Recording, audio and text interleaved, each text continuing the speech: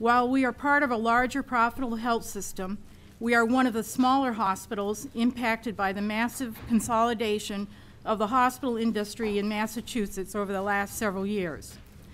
As a small community hospital of Bay State Health, our nurses and community has struggled to maintain services by publicly advocating for the needed services to be provided locally, even as Bay State Health has posted significant profit margins, provided an enormous compensation package for now retired CEO Mark Tulowski, and maintained unknown quantities of money in accounts in the Caribbean.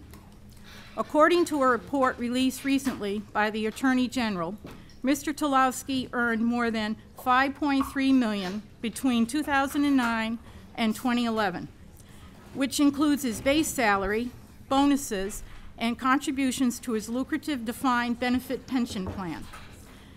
If that was not enough, during that same time period, Bay State Health provided Mr. Tulowski with a $27,000 car allowance and also paid more than $3,000 for his wife's travel expenses.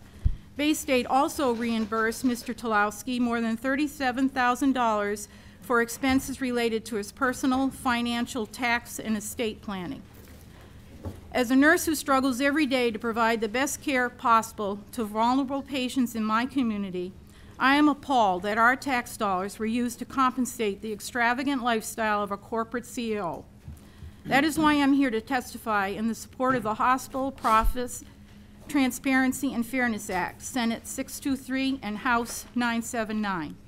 These bills will provide for us a more complete picture of how our health care tax dollars are being used, and will provide a disincentive for hospitals that pay their CEOs exorbitant compensation packages at the expense of their core mission, which is taking care of the communities they serve.